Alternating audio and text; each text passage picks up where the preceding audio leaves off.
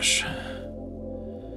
Delete, delete, delete. Oh man, sometimes I just get so frustrated with this bird photography. If only I had the words to describe that feeling of, I mean, what is it?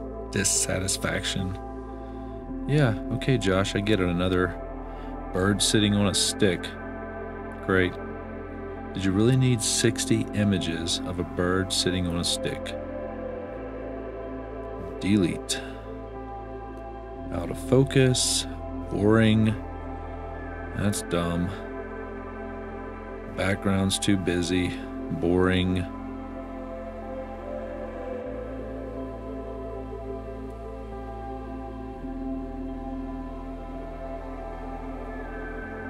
You know what the problem is we're inundated with images. Advertising, Instagram, Facebook, YouTube. And let's be honest, today, even the best image is, well, I mean, it's just forgettable. We've seen it all. Oh, and advice. Oh my gosh, so much advice. Always some new guy or girl with the greatest wildlife images ever, and, you know, they want to give us some pointers on how we can be better. Well, step one, go to Africa. Yeah, exactly. Can't even afford step one. Still more advice, how to improve your images, take better shots now, how to edit your images. I don't know, for what? To get lost in a sea of more images? I get it. I want to stand out. We all want to take beautiful images. But why? I mean, why are there so many videos and articles and books referencing how your bird and wildlife photography can be better? You know, I recently read that more than 45 million people watch birds, you know, in and around their homes, away from their home, and it contributes to an $80 billion wildlife economy. 45 million people. 45 million people. Really? I mean, that's a lot of people spending a lot of money on watching and photographing birds. Think about it, the binoculars, the bird houses, the bird seed, cameras. Goodness, oh my gosh, the cameras.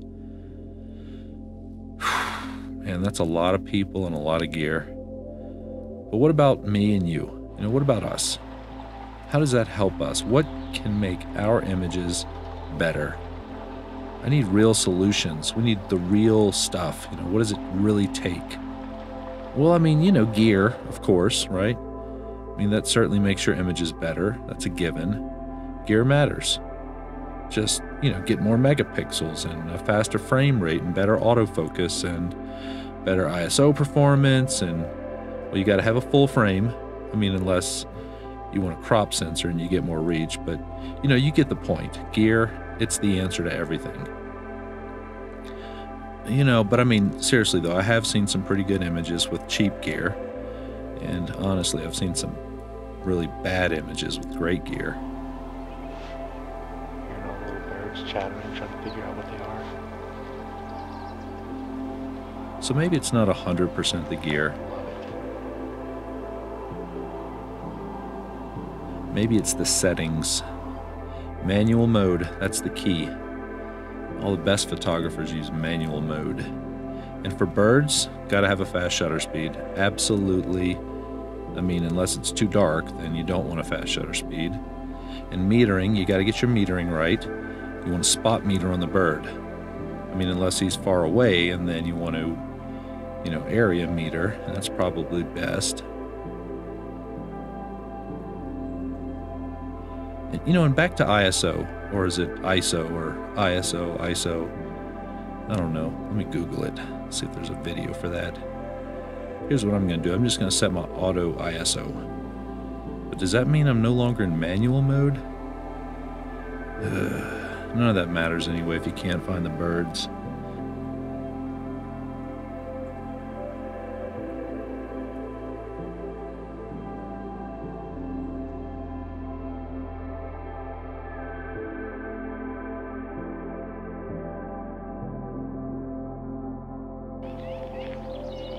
Gotta head out to the wildlife refuge or the park or something.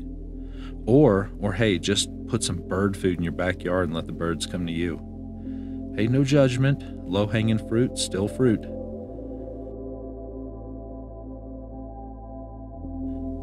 Oh, but pay attention to the light.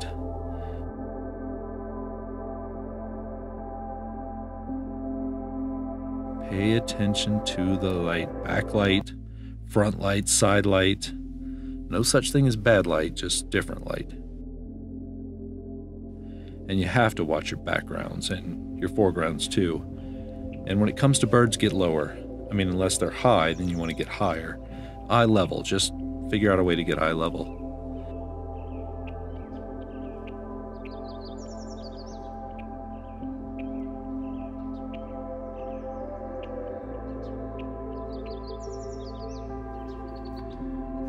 And be sure to compose the shot. Use rule of thirds, because we all know how much we love rules, but more importantly, be creative, but rule of thirds.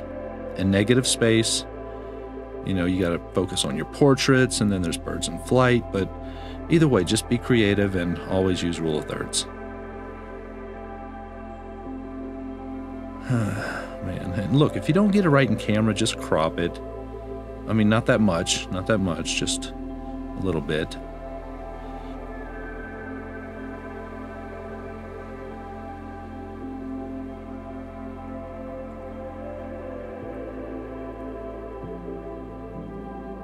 Yeah, so that leads us back to editing. More images. Delete. Delete.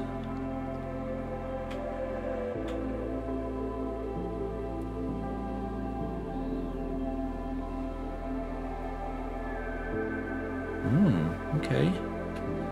I like this one. What do we have here? Looky here.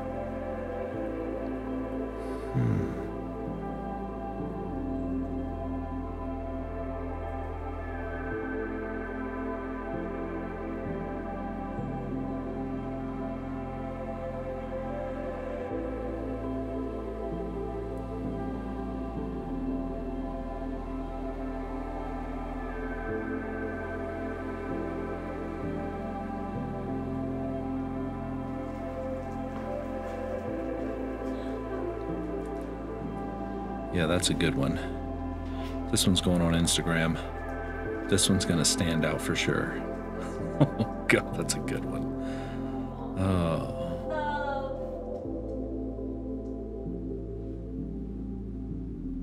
That might be the prettiest picture you've ever taken. So what am I gonna do tomorrow?